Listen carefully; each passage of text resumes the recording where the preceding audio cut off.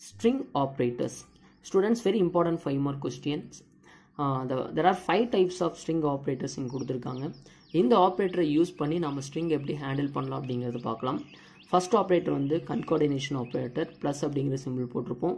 Second append operator, third one repeating, and fourth one string slicing, and last one stride when slicing string அப்படினு சொல்லுவோம். Concatenation operator.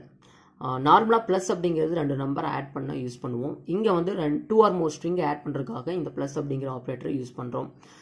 Joining 2 or more strings is called a concatenation. The plus operator used to concatenate strings in a Python.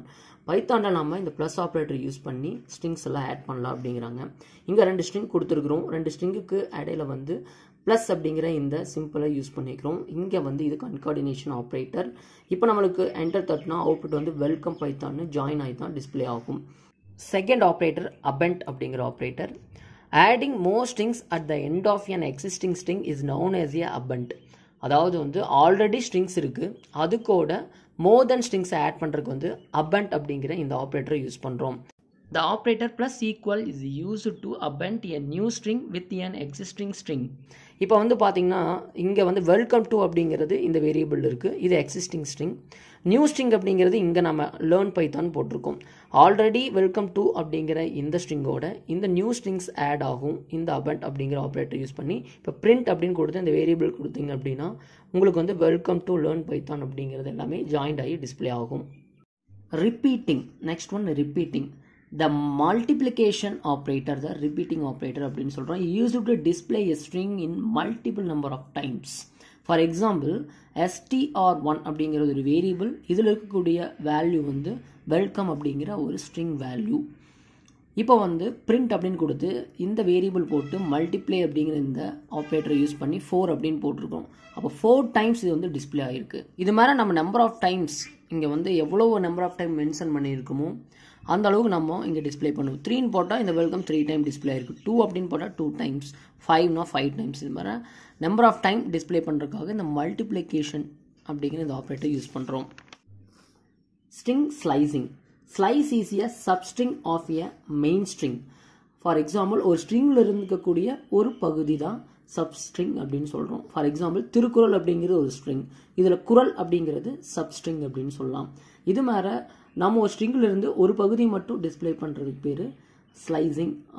A substring can be taken from the original string by using இந்த square bracket மாதிரி போற operator, இதுக்கு பேர் தான் slicing operator அப்படின்னு சொல்லுவோம். இந்த square பிராக்கெட்ல நம்ம என்ன கொடுப்போம் அப்படின்னா இண்டெக்ஸ் ஆர் சப்ஸ்கிரிப்ட் வேல்யூ இங்க கொடுப்போம். This square bracket also known as a slicing operator. Using slice operator, you have to slice one or more substring from a main string. ஒரு main stringல இருந்து one or more substrings நாம display பண்ண வைக்கலாம். அதுக்கு தான் நம்ம slicing operator யூஸ் பண்றோம். For example, இந்த ஃபார்மேட் பாருங்க. ஸ்லைசிங் ஆபரேட்டர் ப்ரோக்ராம்ல எப்படி யூஸ் பண்ணணும், அதுக்கான ஜெனரல் ஃபார்மேட் என்ன அப்படின்னா எந்த வேரியபிள் அந்த ஸ்ட்ரிங்கை ஸ்டோர் பண்ணியிருக்கிறோமோ அந்த வேரியபிள் நேம், அதுக்கப்புறம் நாம ஸ்லைசிங் ஆபரேட்டர் இங்கே போட்டிருக்கோம். ஸ்டார்ட் இண்டெக்ஸ் வேல்யூ இருக்கணும், இந்த கோலனுக்கு அப்புறம் எண்ட் இண்டெக்ஸ் வேல்யூ கொடுத்துருக்கணும். இந்த ஃபார்மேட்டில் தான் நாம ஸ்லைசிங் ஆபரேட்டர் யூஸ் பண்ணணும். When start is a beginning index and end is a last index value அப்படின்னு சொல்றாங்க. அதாவது வந்து ஸ்டார்டிங் இண்டெக்ஸ் வேல்யூ, இது ending index value of the string. Python takes end value less than 1 from the actual index specified.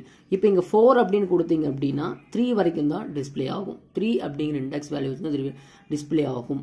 காரணம் என்ன அப்படின்னா Python consider only the end value is n-1. நம்ம already சொன்னோம் n வேல்யூ வந்து அதனுடைய number of character வந்து 1 minus பண்ணி தான் அது டிஸ்ப்ளே பண்ணும் அப்படிங்கிறது. இப்போ வாங்க எக்ஸாம்பிள்ஸ் பார்க்கலாம். ஃபார் எக்ஸாம்பிள், திருக்குறள் அப்படிங்கிற இந்த ஸ்ட்ரிங்கை வந்து str1 அப்படிங்கிற வேரியபிளில் நம்ம டிஃபைன் பண்ணி ஸ்டோர் பண்ணிக்கிறோம். அதை ஸ்டோர் பண்ணாவே டிஃபைன் ஆயிடுச்சு அப்படின்னு அர்த்தம். பிரிண்ட் அப்படின்னு கொடுக்குறோம். பிரிண்ட் அப்படின்னு கொடுத்து இங்கே பாருங்க ஸ்லைசிங் ஆபரேட்டர் யூஸ் பண்ணிக்கிறோம். சென்டர் வந்து பொசிஷன் வேல்யூ 0 அப்படின்னு கொடுத்துருக்கோம். Position value means index value or subscript. 0 அப்படிங்கும் போது என்னுடைய 0ஓட சப்ஸ்கிரிப்ட் வேல்யூ என்ன, 0, 1, 2 அப்படிங்கிறது பாசிட்டிவ் சப்ஸ்கிரிப்ட் வேல்யூ. 0 அப்படிங்கும் போது t அப்படின்னு டிஸ்ப்ளே ஆகும். ஒருவேளை இங்கே 3 அப்படின்னு கொடுத்தீங்கன்னா உங்களுக்கு என்ன டிஸ்ப்ளே ஆயிருக்கும், r அப்படின்னு டிஸ்ப்ளே ஆயிருக்கும். எக்ஸாம்பிள் 2 பாருங்க. எஸ் அப்படிங்கிற இந்த வேரியபிளில் திருக்குறள் அப்படிங்கிற இந்த ஸ்ட்ரிங்கை ஸ்டோர் பண்ணியிருக்கோம். இப்போ வந்து நம்ம ஸ்லைசிங் ஆப்ரேட்டர் யூஸ் பண்ணிக்கிறோம். இப்போ வந்து ஸ்லைசிங்கில் ஸ்டார்டிங் இண்டெக்ஸ் வேல்யூ வந்து 0, எண்டிங் இண்டெக்ஸ் வேல்யூ வந்து 5. எப்பவுமே லாஸ்ட் இண்டெக்ஸ் வேல்யூ கொடுக்கும்போது, அதாவது n-1 அப்படின்னு சொன்னோம், நம்பர் ஆஃப் கேரக்டர்லேருந்து 1 மைனஸ் ஆகும். அப்போ நீங்கள் வந்து 4 அப்படின்னு எடுத்துக்கணும். இப்போ 0லேருந்து 4 டிஸ்பிளே பண்ணுறோம். 0, 1, 2, 3, 4. அப்போ வந்து திரு அப்படிங்கிறது மட்டும் டிஸ்பிளே ஆகும். நீங்கள் வந்து n-1 எடுக்கல அப்படின்னா k அப்படிங்கிறதும் டிஸ்பிளே ஆகிருக்கும். பட் பைத்தான் எப்பயுமே ஸ்ட்ரிங்கில் லாஸ்ட் பொசிஷன் வேல்யூ வந்து n-1 தான் எடுத்துக்கும்.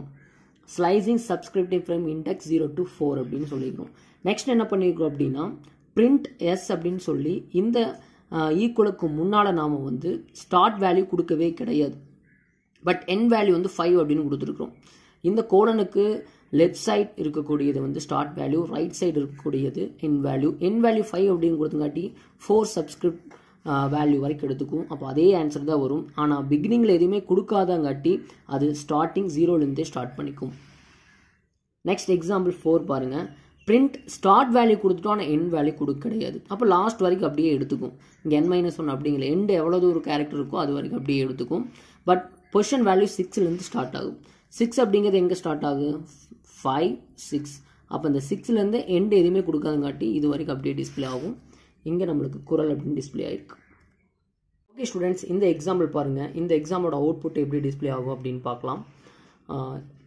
str1 அப்படிங்கிற இந்த வேரியபிளில் கம்ப்யூட்டர் அப்படிங்கிற ஒரு ஸ்ட்ரிங்கை ஸ்டோர் பண்ணியிருக்கோம். ஜஸ்ட் இங்கே டிஃபைன் பண்ணியாச்சு. இண்டெக்ஸ் அப்படிங்கிற இந்த வேரியபிளில் 0 அப்படிங்கிற வேல்யூவை அசைன் பண்ணியிருக்கோம். இங்கே ஃபார் லூப் யூஸ் பண்ணியிருக்கோம். ஃபார் லூப்பில் பார்த்தீங்கன்னா இந்த ஸ்ட்ரிங்கில் வந்து நம்பர் ஆஃப் கேரக்டர்ஸ் இருக்குது கம்ப்யூட்டர் அப்படிங்கிறது. இங்கே ஐயில் வந்து ஃபர்ஸ்ட் கேரக்டர் சி எடுத்துக்கும், ஃபர்ஸ்ட் ஐ. இந்த ஸ்டேட்மெண்ட்டை பாடி ஆஃப் த லூப் வந்து ஃபர்ஸ்ட் டைம் எக்ஸிக்யூட் ஆகும்.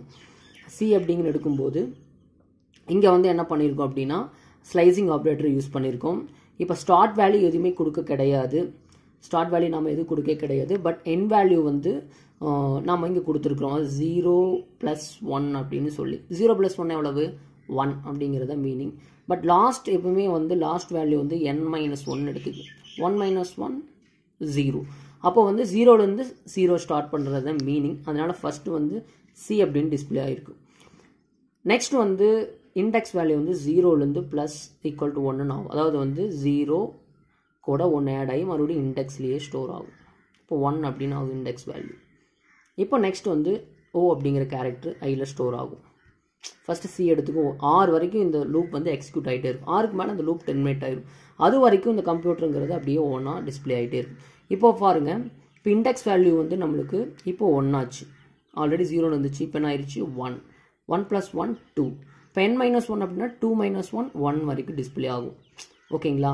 இப்போ 2ன்னு இருக்கும்போது நம்ம 1 வரைக்கும் எடுத்துக்கும். அப்போ 0, 1 கரெக்டுங்களா? 2னா m. ஆனால் இதுக்கு முன்னால் வரைக்கும் டிஸ்பிளே ஆகும்னா செகண்ட் இந்த கேரக்டர் டிஸ்பிளே ஆகும்.